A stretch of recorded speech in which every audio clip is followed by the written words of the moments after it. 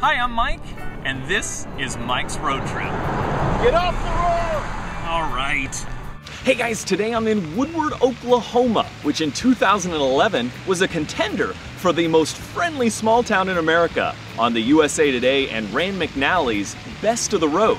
So come along with me, let me show you how charming Woodward is. As you enter Woodward, at first glance, you might think it an ordinary small town.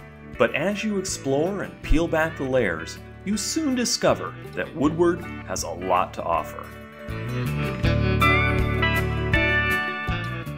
Oil, gas, and wind energy has helped Woodward to flourish, even during the down years.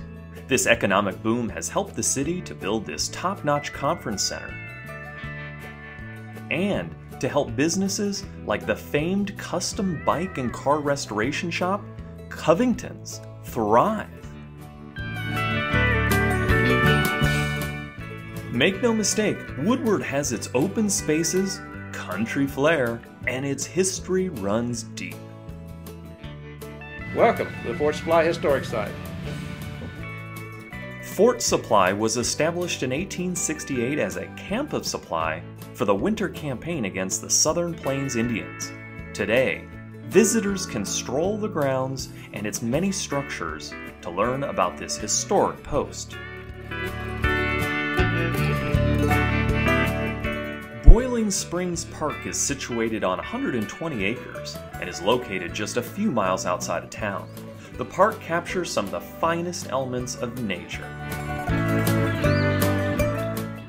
Visitors will enjoy the lush foliage, wildlife, to the hikes, and all the various springs running through the park.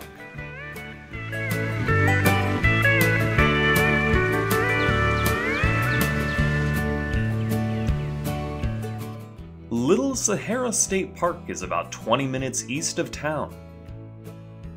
Okay, this has to be ATVing nirvana.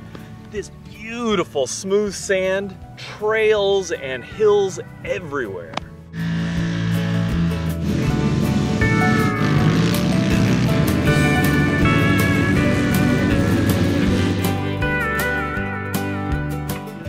About 15 minutes to the north is... Welcome to Alabaster Caverns. My name's Debbie and I'll be your tour guide today.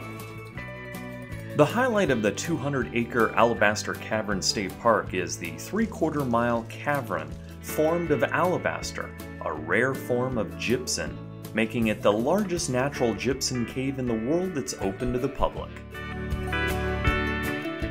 Recreational enthusiasts will enjoy Fort Supply Lake.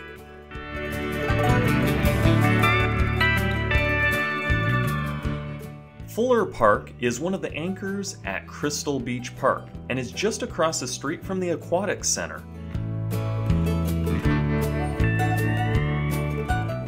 And the Crystal Beach Stadium, which hosts rodeos and other events. There's also an amphitheater and recreational lake.